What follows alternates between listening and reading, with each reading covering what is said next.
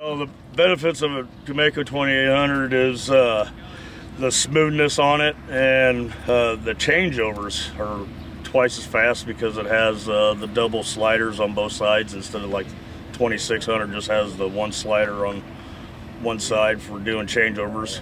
This one here, we got like the PTA where you can put your footage in and what you need to go for your crown, and then just set it all, and the machine does all on its own, and that way it kind of takes the guessing out of where you're at when you're in the middle of transitions. And let's see, last year with it we did 3,000 yards in a day. No, we ain't really had needed any service on it. She's been a really good machine, but no, she's a real reliable machine. As long as you take care of her, she'll take care of you.